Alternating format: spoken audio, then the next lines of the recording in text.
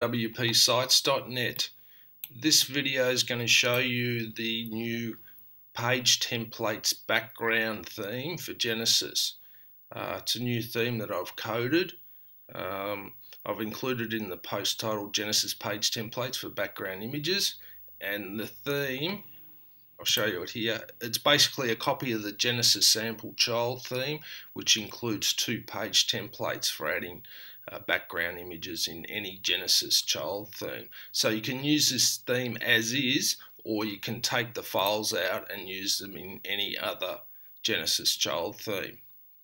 Now, what this post shows you is what the 2 different page templates are, how to install them, and also how they work. So I'll also show you how to copy the code over to any other child theme, which is very straightforward.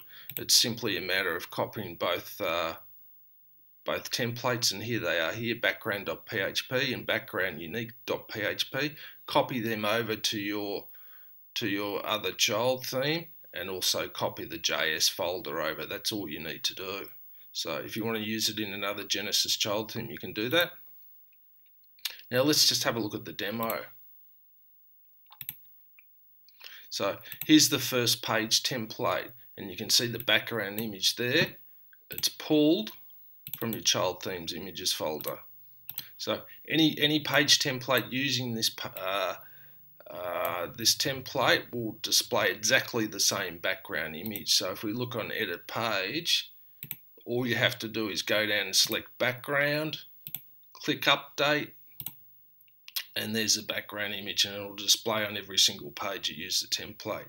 Now if you want to use a different image on different page templates, use the second page template named unique background. So select that from the drop down menu under the page attributes box on every edit page screen. You'll have to add your image, and you can do that very easily. I'll show you how to do that in the tutorial. It's just a matter of copying and pasting the full path, the full URL to the image.